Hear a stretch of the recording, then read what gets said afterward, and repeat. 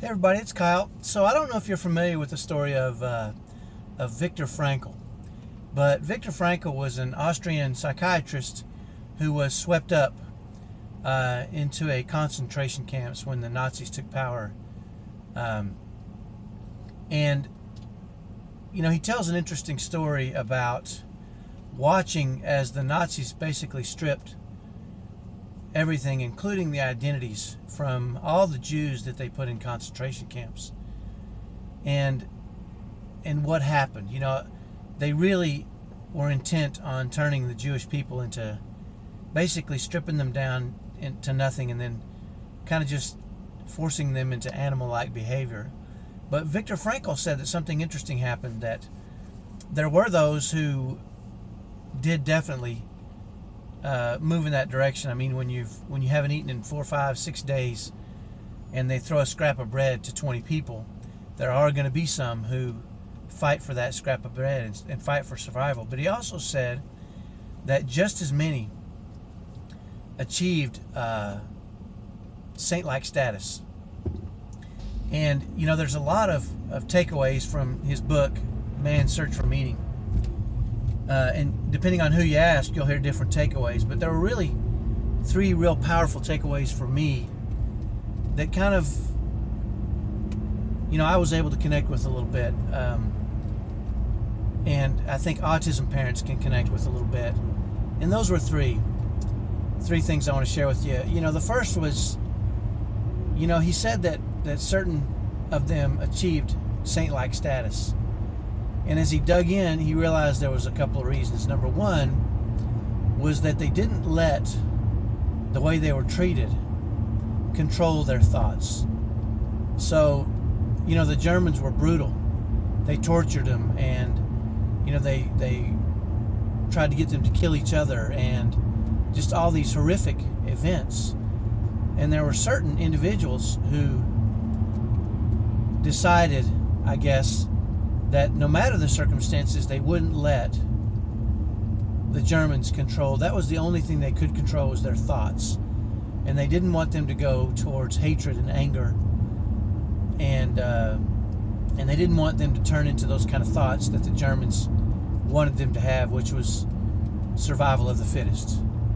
So that was the first thing. The second thing is what was interesting to me, is he said some people survived, and every person that survived had 2 things in common: a purpose, and that purpose gave them hope. And some of them had a purpose, and generally those purposes were based on love. They wanted to be reunited with their families, and they were going to survive to do that, or they wanted to tell their story, or they wanted to, they had reasons to stay alive, and it gave them purpose. And like I said, the second thing was that gave them hope. I think the most important takeaway that I learned and understood, and all of them were important, was that these prisoners of war, these prisoners in these concentration camps, the ones that survived and achieved saint-like status, decided that this was not their new life. They didn't give in to the thought that they would be in this concentration camp forever, and that they would suffer forever, and they would suffer endlessly.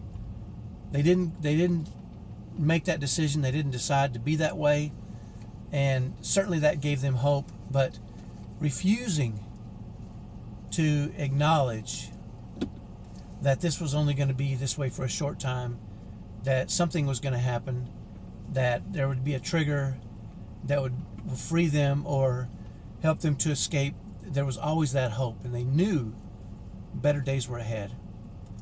And I think at one point in our family, we were scared that this was our new life. And I remember looking at my wife and thinking, we can't be satisfied or content and just live like this, because it's going to tear our family apart. The stress and strain was so overwhelming. We felt like we were in a combat zone consistently. I mean, we'd wake up dreading what was going to happen that day. We'd walk around all day on, tiptoe around like we were walking around on eggshells to try to avoid the next meltdown, or we walked around in fear and worry of what was going to happen that was going to cause more stress and more tension in our home. And when we decided this was not our new life and we were going to make some changes, that was really a powerful motivator for our family. So I want to compel you to remember those three things. Don't let what's happening in your life control your thoughts. Don't let them take you down a path of discouragement and despair. Have a purpose, and I know you have a purpose. Your purpose is to serve your child on the spectrum. Enjoy that service. Learn to value that service properly. In my humble opinion, there's no other calling in this life that's more valiant than to be in the service of those that can't do for themselves. So honor yourself and value that properly, and let that fill you up with happiness and joy to know that you're serving and loving for the right reasons. And third, this is not your new life.